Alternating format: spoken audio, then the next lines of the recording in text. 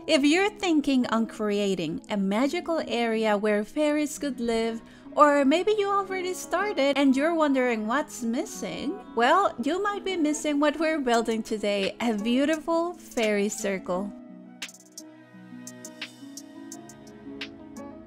Hi everyone, I'm Cupcake, and we are starting placing our small plaza stone clusters in the Glade of Trust to set the stage for our beautiful fairy circle. So we're making the circle with the stone clusters. So I'm looking to place them in a circular shape, or no, maybe more like a spiral shape. Feel free to copy exactly the way I'm positioning the rocks, so it's easier for you to have a clean spiral shape. Okay, now I also want this area to look a bit like old fairy ruins, so we're using these low sculpted pillars. Just a few of them surrounding the circle.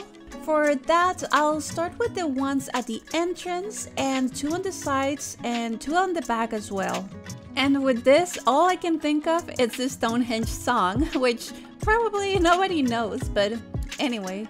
Placing some 2-headed desk lamps just in front of each of the pillars. For the flowers, I'll be using hydrangeas from Dazzle's Beach, but to add a bit of variation, let's include some hydrangeas bundles as well. I'm using 1 per pillar, so I'll be putting them on the sides of each, except for the ones at the entrance, just because I want the entrance to look slightly different than the rest, but feel free to add more if that's how you like it. As you can see, I'm placing my hydrangeas now, and I'm only using the purple and pink ones.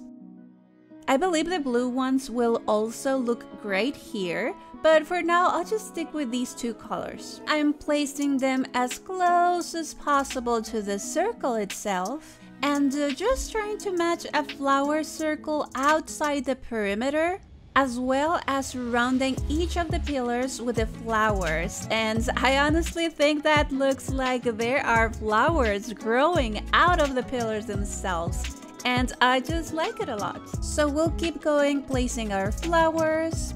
Then I already have some shards that I want to spread around the circle. We don't need to fill the entire circle, we just want some interesting bits of shine here and there, which is a detail that I think it gives it even more fairy vibes, especially because of the center of our circle. But just before putting that together, let's add a bit more lush around our fairy circle, and I'm using the Forgotten Lands and the Frosted Heights dwarf trees to have a bit of color contrast.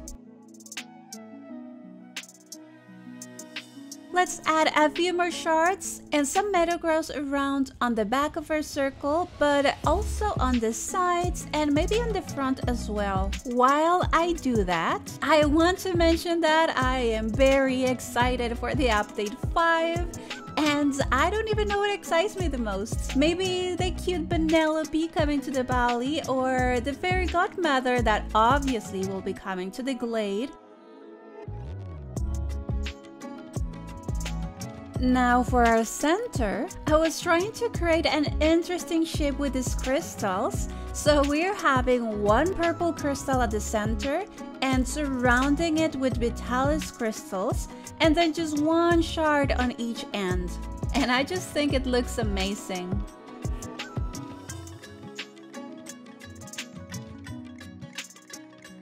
Our fairy circle is looking amazing at night, but also at the golden hour.